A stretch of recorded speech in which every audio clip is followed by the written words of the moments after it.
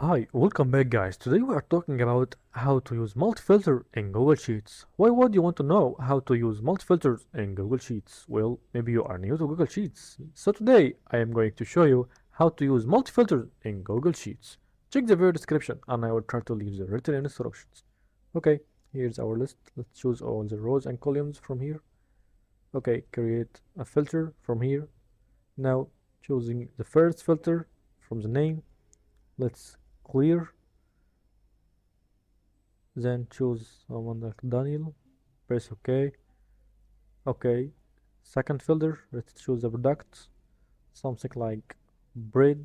Okay, third filter, let's choose the product number, something like 7, cleared first and 7. Okay, now we use 3 filters.